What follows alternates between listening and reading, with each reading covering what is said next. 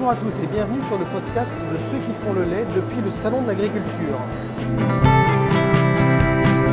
Salon de l'Agriculture, jour 2 ce matin, petit déjeuner des éleveurs. Sur le stand de l'interprofession laitière, un grand succès comme vous pouvez le constater.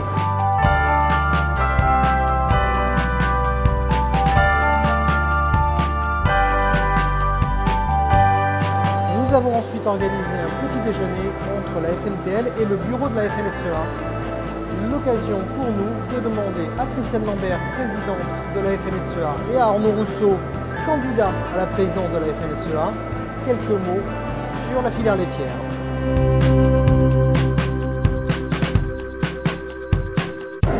C'est toujours un plaisir pour moi de venir ici au stand du CNIEL et de rencontrer les responsables laitiers. La production laitière en France, c'est une institution.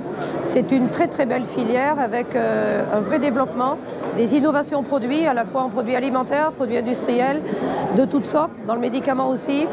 Et les éleveurs aujourd'hui sont dans le doute pour un certain nombre de domaines et il faut les rassurer. La meilleure des réassurances, c'est certainement le prix. Bien sûr, ça va mieux et il faut que ça dure. C'est aussi la lisibilité et c'est aussi quelques perspectives. La crainte d'un certain nombre de contraintes environnementales pèse. Nous travaillons pour qu'elles ne soient pas insupportables. Mais c'est aussi la transmission des exploitations. Vous avez la chance d'être dans une filière qui attire les jeunes.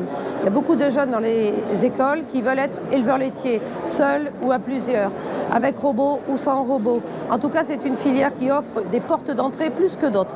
Donc il faut que nous arrivions à consolider cet optimisme pour les jeunes éleveurs ou ceux qui veulent devenir éleveurs. J'ai parlé ce matin de contractualisation dans la durée pour sécuriser les jeunes, d'accompagnement pour pouvoir avoir des meilleures conditions de vie, avec par exemple des entreprises qui les aideraient pour des journées de remplacement. Le conseil aussi sur une bonne organisation du travail, mais je vois sur le terrain beaucoup de retour à l'optimisme chez un certain nombre de jeunes, de très bon accompagnement par des techniciens et franchement à nous aussi responsables de porter le message qu'il y a des vraies perspectives dans ce secteur. En tout cas, je le vois évoluer depuis longtemps.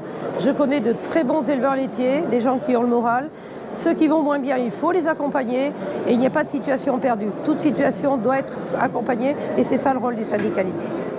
Eh bien, bonjour à tous. Effectivement, ce matin, petit déjeuner à l'invitation de la FNPL pour faire le point sur les sujets de l'élevage laitier en France au moment du Salon de l'Agriculture, qui est une fenêtre ouverte pour expliquer à l'ensemble de nos concitoyens et aux politiques l'intérêt qu'on a de conserver demain un élevage laitier dynamique en France, au moment où on constate malgré tout une décapitalisation du cheptel, où on constate finalement une forme de détresse morale et des questionnements des éleveurs laitiers. Moi, ce que je veux dire, c'est qu'on a besoin de conserver en France un élevage laitier dynamique, performant. On a besoin pour ça de développer les filières et le lien avec les OP, avec les industriels pour d'abord fournir du prix aux éleveurs, ensuite permettre que les moyens de production qui ne sont pas toujours au rendez-vous, je veux parler des sujets autour du bien-être animal, je veux parler de la menace IED et d'un modèle d'élevage qu'on voudrait nous imposer et qui n'est pas le nôtre en France. Je veux dire que tout ça, on en est particulièrement conscient, mais que si on veut encore une fois demain relever le sujet de souveraineté, si on veut pouvoir distribuer les différents segments de marché dans les différents marchés, le beurre poudre, les fromages, le lait de conso, on a besoin encore une fois de ce tissu laitier. Voilà. Donc cette semaine, elle est propice à la fois pour expliquer ce que sont nos métiers. Moi, je remercie tous ceux qui de près ou de loin ouvrent leurs fermes pour expliquer comment ils font au quotidien.